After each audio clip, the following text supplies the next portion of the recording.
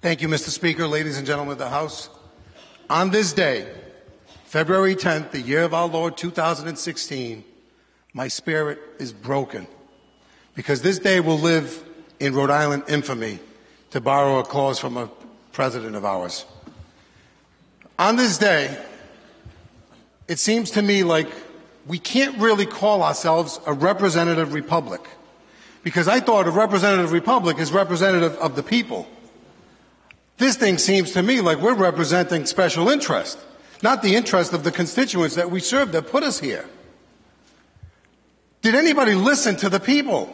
Am I the only one that got 1,000 to 1 against versus for? I can't be the only one.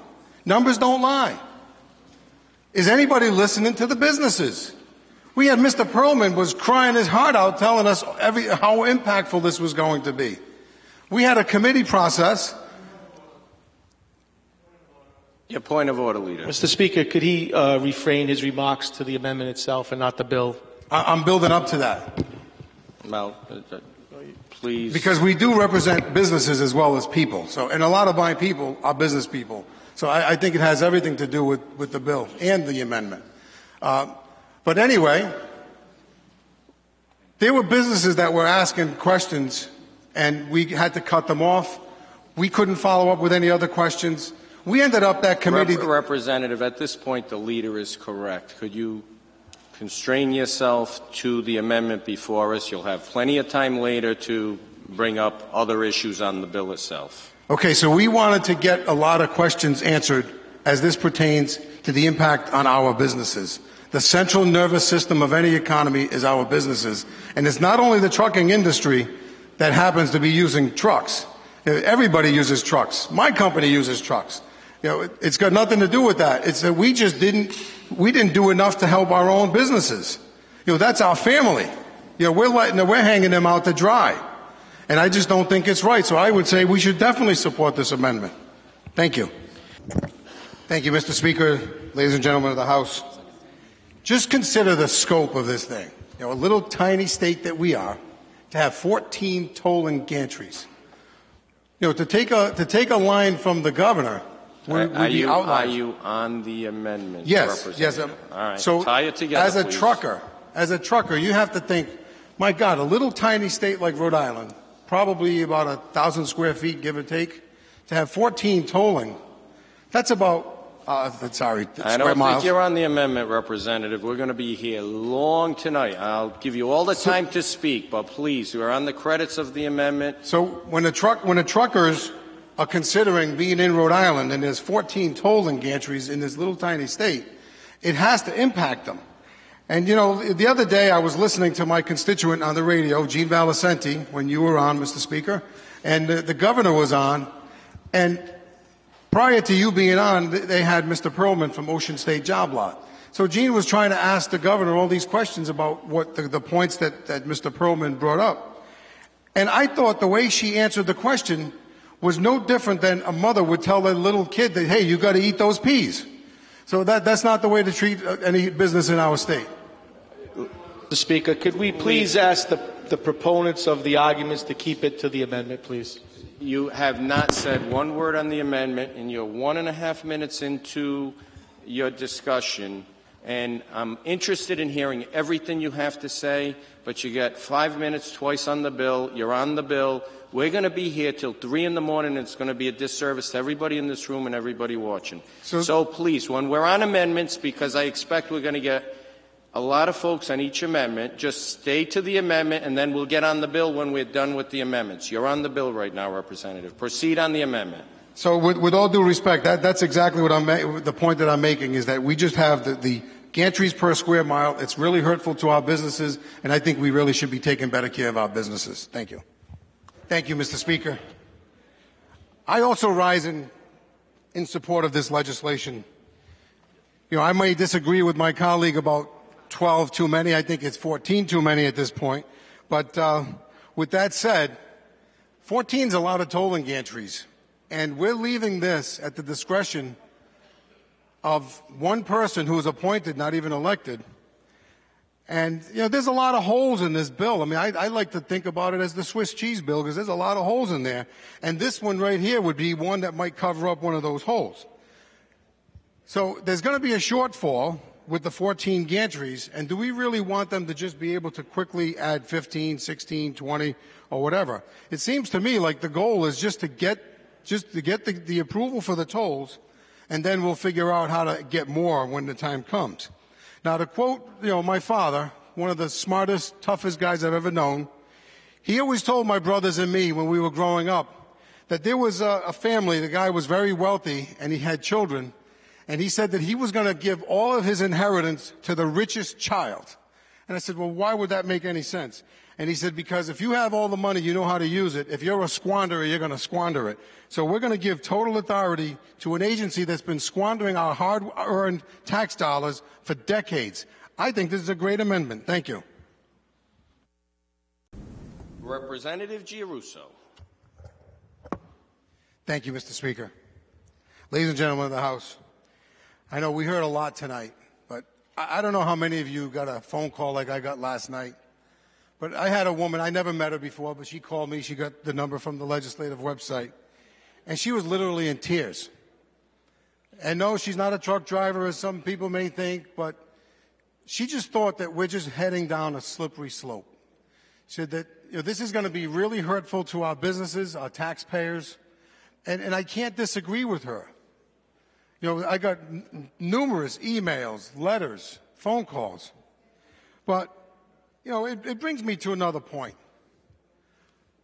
East Bay reps, you know who you are. How dare you support this bill? How dare you? We fought tooth and nail to get the tolls off the Sakonnet River Bridge. Talk on the merits of the bill. Don't chastise any other members, and don't tell other members what to do. Speak on the merits of the bill because everyone has a different opinion. I've heard from a lot of constituents that absolutely said go forward with this. So everybody has a different opinion. I've suggested that earlier. You don't monopolize folks' opinion, and you can't chastise our colleagues. So proceed on the merits of the bill, Representative. Thank you. If I was chastising, then I apologize. I was just trying to make a point that we do stuff in here that when your pinky hurts, your whole body hurts. I've never crossed that bridge, maybe twice in my life. I hated it because they're Rhode Islanders over there. I thought it was punishing them. So now for us to be contemplating this, we're putting bills up. We're going to be putting tolls, and we're not just going to be attacking the hard-working taxpayers of the East Bay. We're getting everybody. So I just don't think it's right. We fought that hard, and now to be doing this, it's just another thing. But there's a lot of people that are voting with their feet. And if in case you haven't heard that before, they're leaving. And all of us know people that are leaving, they just can't take it anymore, the climate. And there's a telling story that one of my former constituents said that he left, he and his wife and his children, they left. And I said, what are you leaving for? Is it really that bad? And he said, I wanted to leave here while somebody is still able to buy my house. That is a mouthful, and that really hurts. And I just want to close with this. We're really putting the screws to people. And I think someday we're going to see a sign, a big billboard on 95 that's going to say, the last person to leave Rhode Island, please turn the lights off. Thank you, Mr. Speaker. If we're so sure that we're not going to, that this body, whether it's us or our great-grandchildren, is never going to do this, and they're going to let the people vote on it, then what's the big deal in just putting it in the Constitution? Wouldn't it have been very convenient if we would have put the lottery revenues in the Constitution that goes to education? Wouldn't it have been really, really good if we had put that 2% income tax in the Constitution to bail us out of the DEPCO? No. So someday, we're going to be having the same conversation. You know what? We need more money. I think we should just legislate that little line out of there that road to referendums and things like that. Let's just do it now. We'll just take that pill. We'll swallow it now. And by the time the November election comes, the people won't even remember we did it. So thank you very much. Thank you, Mr. Speaker. Will the leader yield to a quick question? Leader DeSimone, will you yield to a question? He will. It is on page 9, line 29, where it says competitive negotiation. I'm just wondering, with the Administrative Procedures Act, they advocate for competitive sealed bidding. Do you know why it was not done this way, or what the difference is?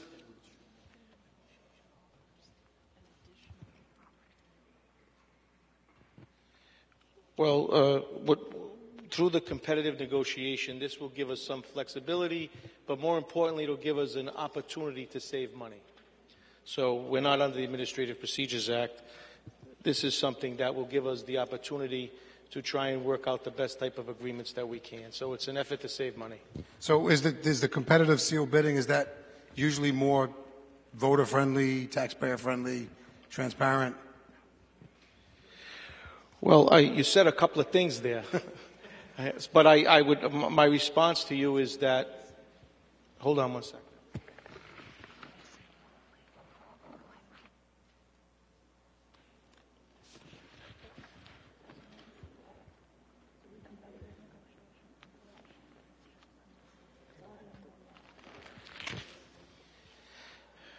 So what I would say to you, Representative Giarrusso, is the language allows them to use that type of competitive bidding. It's permissive. It's not mandatory. It's permissive, but it's already in the law.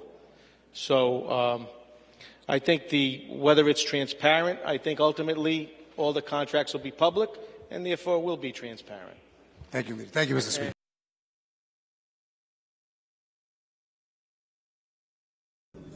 Clerk, unlock the machine. All in favor, please vote green. Those opposed, red. Clerk, lock the machine. 52 in favor, 21 opposed. The act prevails.